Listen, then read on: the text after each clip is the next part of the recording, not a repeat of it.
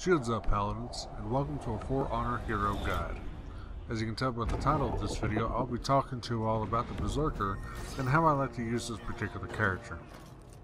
The Berserker is one of the assassin characters within the Viking faction.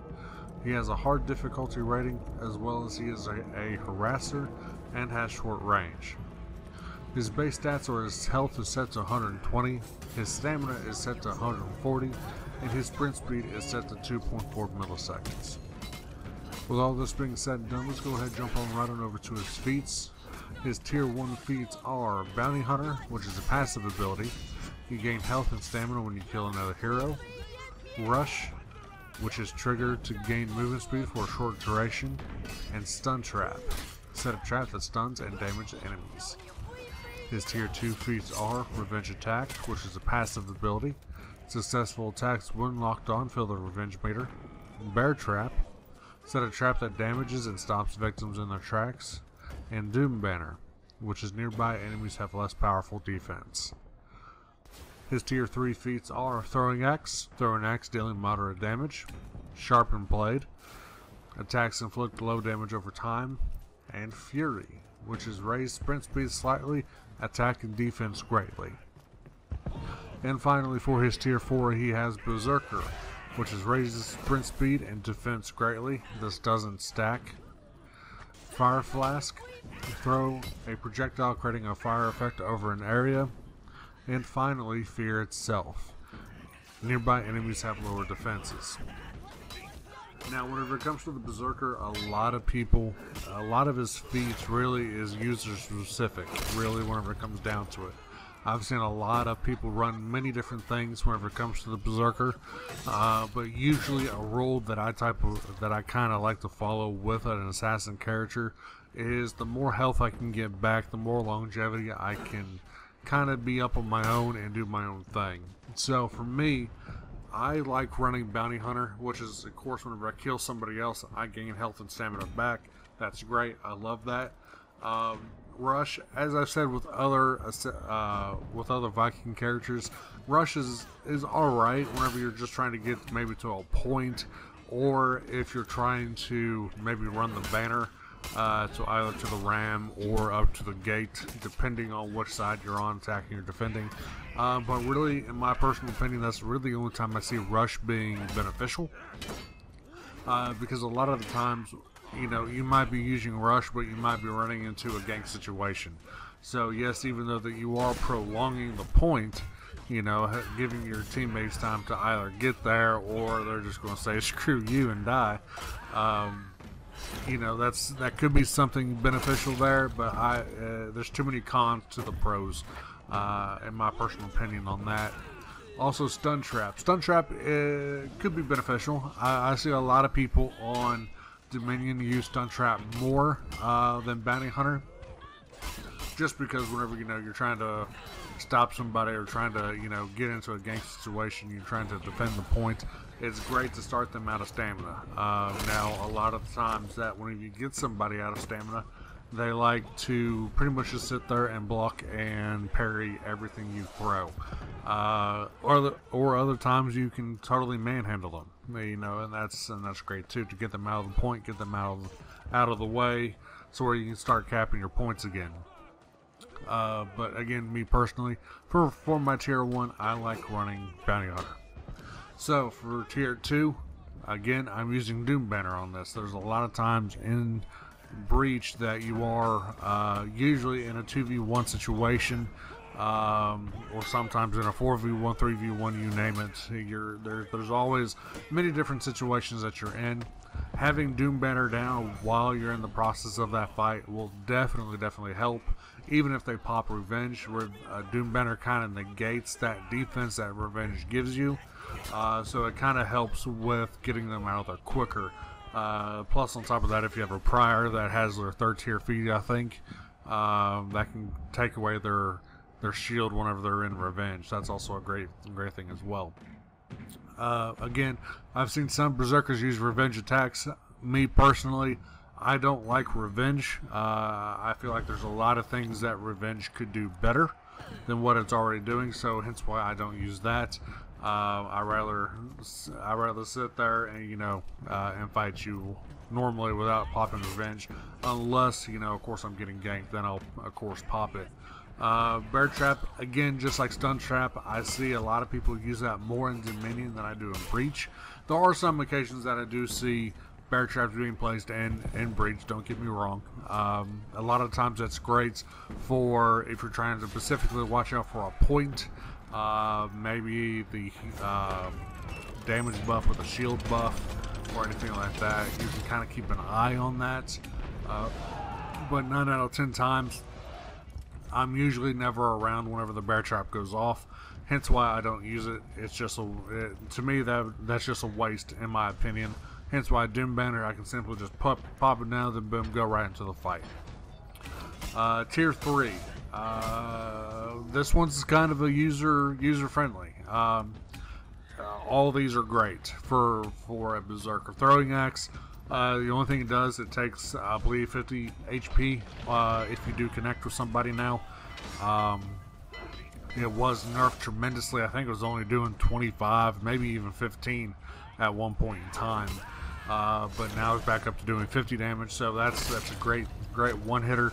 I would do it more if someone's not paying attention to you, rather than you're in a 1v1 fight, because a lot of the times people will be able to dodge out of the way of that. That's the only kicker to that. It's very noticeable whenever you're getting ready to throw your axe. But if someone's not paying attention to you, go ahead, toss that son of a gun. it hurts. Sharpened Blade, again, if you got maybe a Shaman on your team or anybody like that, or even bleed damage by itself. Bleed damage by itself is also good. It does somewhat stack, not too much.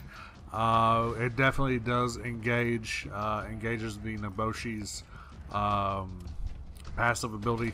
Well, I say passive ability, but it's one of her hero specific stuff that she has, where her bleed can stack on top of yours and stuff like that. That's, again, Sharpened Blade is just overall, adding a little extra pressure to your opponent. Kind of get them freaking out, going, oh god, okay, I'm still up, but I'm bleeding, so I'm constantly losing health while this is going on. And of course, Fury, which raises sprint speed slightly and attack and defense greatly. This is what I use. Again, as a Berserker, I'm trying to kind of stay up as long as I can, so I'm going to pop Fury pretty much whenever I'm getting ready to go into a gank situation. That's going to increase my defense. It's also going to increase my attack. So if I combine that with either, Doom Banner, or even for my 4th tier Fear itself, I'm kind of using a lot of that in general. So I'm just pumping out damage. Pretty much I want people to either, be like, okay, let's get the Berserker out of there. He or she, depending. You can be both male and female with the Berserker. So depending on which, let's get them out of there, because they're going to pump out a lot of damage if they stack everything together. Again, that's really personal preference, whatever for his or her 3rd tier feats. But I personally like using Fury. Now for his 4th tier, again, I'm using Fear itself over Fire Flask and Berserker. I see some Berserkers now also run Berserker, which is of course raises sprint speed and defense greatly. Now, where they say doesn't stack, back in the day when this game was first released, Fury and Berserker actually stacked upon each other. So you were also, even though you're raising your sprint speed slightly, but your attack and defense greatly, you were also improving your defense once again with Berserker on top of that. So you're pretty much an unstoppable force at that point in time. It didn't matter if you had fear and stuff or anything like that. You're pretty much unstoppable. Of course, you would die eventually, but you were pretty tanky at that point in time. So some people still run Berserker because, again, you're increasing your defense. Not necessarily your attack this time, but more so just your defense in general, and that's also great. So there are times that I do switch between Berserker and Fear itself as a Berserker, so that is something to keep in mind as well. Fire Flask, again, is always great to have, but more so as Berserker, I feel like the other two perks that that he has does more for the team rather than just Fire Flask. And then of course Fear itself, nearby enemies have lower defenses. That's great for, you know, the big guy or anything like that. Whenever you're in a gang situation, pop Fear itself, you'll be doing damage regardless if you have, you know, Fury, Doom Banner, and all that other stuff set on them. So that's what I use feat wise. Perk wise, I'm running Devour, Endurance, and Headhunter for my perks.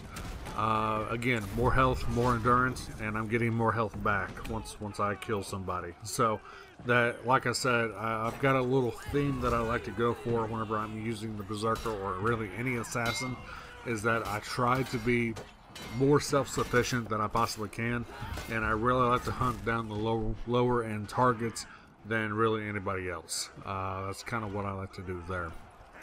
So, with all that being said, let's go ahead and jump on over to the hero-specific moveset. So, on the screen right now, you will see that I went into the hero tactics to kind of show you the combos of what the game wants to really teach you about the Berserker and stuff like that. So, I'm not really going to go into the combos specifically, since you can see them up on the screen, but I will talk to you all about what the game, text-wise, in the hero specifics, wants to teach you. So, of course, renown, since you are an assassin, you earn more renown in 1v1 fights by killing enemy heroes and getting kill streaks to unlock your feats in a match. Of course, for revenge mode, as we all know, boost damage and health, all attacks are uninterruptible, parries and throws knock enemies down, attacks are auto-parried upon activation.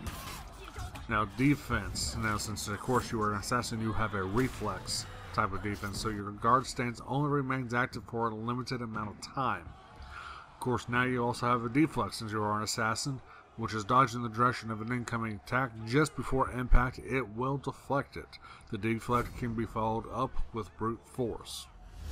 Now you got the Bear Mauler finisher. Bear Mauler finishers are always unblockable.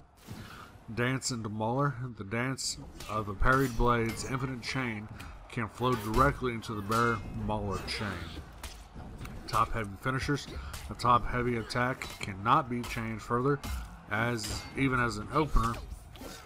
If it's not an opener, it will be unblockable, but also has decreased damage. That's pretty much if you're in your infinite combo. If you finish with a top heavy, that's pretty much saying, okay, I'm done with the combo, here you go. Now that can be feinted, keep that in mind, but also that is something that you'll be doing. If you do finish with that, you'll be doing less damage with it. Unstoppable feint. Basic chain openers initiated immediately after a feint are uninterruptible. Unstoppable onslaught. Attacks after a chain opener all have uninterruptible stance. Alternating infinite. So during Dance of the Parried Blades, attacks need to be altered between light and heavy to continue. Light chain starters, head slasher, spin chop, and skilled slash can act as chain starters, but have to be followed by a heavy attack. Heavy attack chain starters, zone attack, and slashing rush can act as chain starters, but have to be followed by a light attack. Close combat. If you miss any basic attack or a head crusher, then the missed attack's recovery can be cancelled by a zone attack, slashing rush, or a dodge. So now we go into the head crusher sprint. If a target is outside the normal leap range when attempting head crusher, the Berserker will sprint before initiating the leap. And then of course you have cancel heavy attacks. You can cancel the startup of a heavy opener with a dodge, and of course the undodgeable spin chop. Spin chop is undodgeable. So that is all the hero-specific stuff that the Berserker has to offer. Now, kind of talking a little bit more how I like to use Berserker. Berserker is really one of those feint-heavy type of characters. To be totally honest with you, you have to do a lot of feints to be decent with a Berserker. And the reason why I say that is that a lot of the times that people actually went into a 1v1 and trained against a bot Berserker, set them up to level 3, and just trained against them. Because Berserkers back then were one of the toughest assassins to actually kind of get the hang of and kind of be decent with. Now, once you were decent, you're pretty much unstoppable back then. But now you kind of have to watch out with what you throw, how you throw it, because your attacks are very, very easily read. So there's a lot of feinting involved.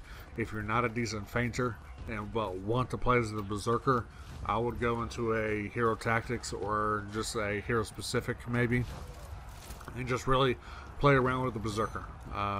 That's the best possible way that I can say. The Berserker overall still a great character. I love playing as him, but there are still some things that I'm learning as the Berserker, as in feinting a lot of my attacks. A lot of times, and now the thing is, a lot of people are expecting a lot of the attacks to be feinted because they see it constantly, so hence why that also throws people off guard, like, oh crap, you know, they're not going to feint this, or, you know, while they're expecting you to, because they see everyone else do it. So that's kind of some things about the Berserker. Hopefully I answered a lot of questions, comments, concerns. If you have something else that I missed in this video, definitely drop a comment down below. I would love to read it. As always, guys, I will see you in the next video.